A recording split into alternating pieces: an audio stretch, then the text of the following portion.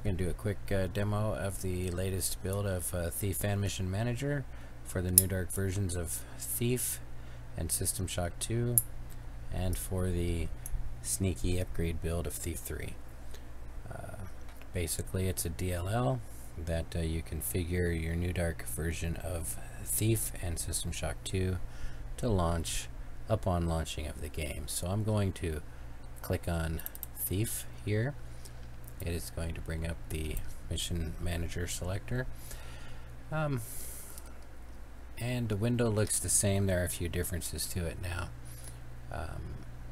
First off, we have return to Thief Fan Mission Manager, so that when you're done playing your game, if that was checked when you went into the game, it will reopen this. So just to demonstrate that, I'm going to go ahead and click here. Actually, I'm going to pick a smaller one. I'm going to go ahead and click here to play it. The game launches up. Now I quit the game, and the box comes back, or the program comes back. Alright, so on the left hand side we've got our grid that has all of our Thief 1 missions in it, because it knows that we launched from Thief 1. If we want to view all the missions, we can, just to see. And we've got a new feature called Switch Game here up in the top, and what we can do is we can switch to a different game from this window. So let's say I want to play a System Shock 2 game. Right now I'm in the Thief 1 thing, so I can't really play it. If I try to play it and I click on it, it tells me it's a System Shock 2. We can't run it in Thief Gold. Okay, so let's switch the game to System Shock 2. Comes right back. Now we're in System Shock 2 mode, and I can run the game. Now it's gonna load. Alright, we're in the game. You can hear the noise, but you can't see the screen. Sorry about that. I'm gonna quit the game because we had returned to the mission selectors checked. It came right back. Alright, so we have our total mission files, total display. That's because we're displaying them all. If we just display the game we've got open, there's 12. If we want to search, we just start typing here, and let's say I want to find that ancient game. There it is. Just start typing, and it will filter as you type. We can rate the games using the rating column. Like, I could just go ahead and boom, click that there. Now you see there's 3 stars. I can get rid of them by clicking right here. Getting it down to none is kind of tricky, but I did it. Alright, we got a column here. We can say yes, we completed it, and we can even say what level we completed it on if we want to. This column, I don't know, just thought it would be interesting to see what all the different file types each mission file had in them. So we've got that. Directory is where the zip file exists.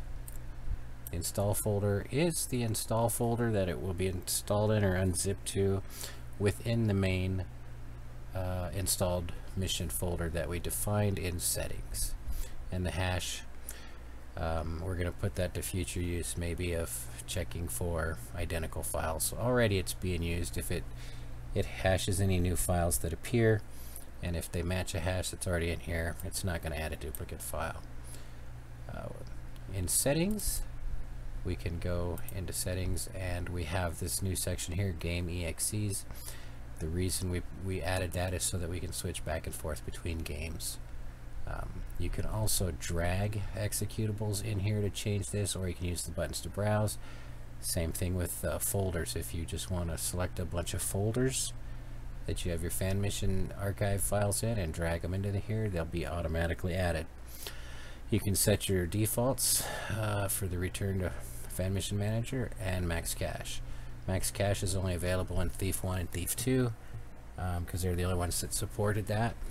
So you only see that down here when you're in a Thief 1 and Thief 2. That's about it. Let's see. Oh yeah, we got our note score tags here. Figured out how to use the Garrett Loader website's API and we can now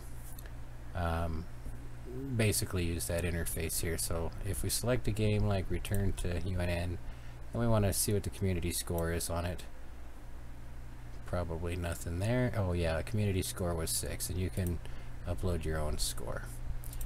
We also want to see what tags are available on it. We can click download tags, and nobody marked any. Are we going to find any on any of these? Download tags for that. Nope. Christine. Probably won't find any. Let's switch to all missions, and let's look at Golden Fort Knox. I think there's tags there, so we download the community score. We got a 5. Download the tags. Nothing there either. Come on, show me something.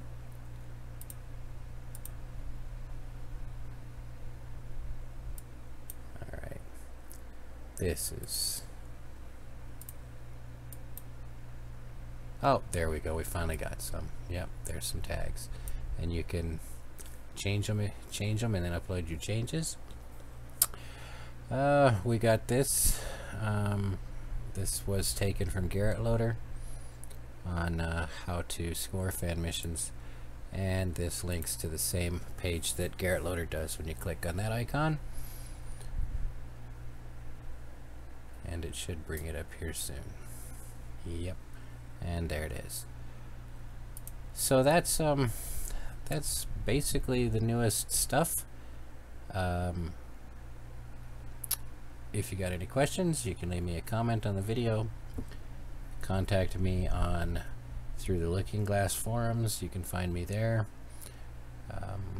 Or let's see, you can send me a message when you donate via Twitch or PayPal.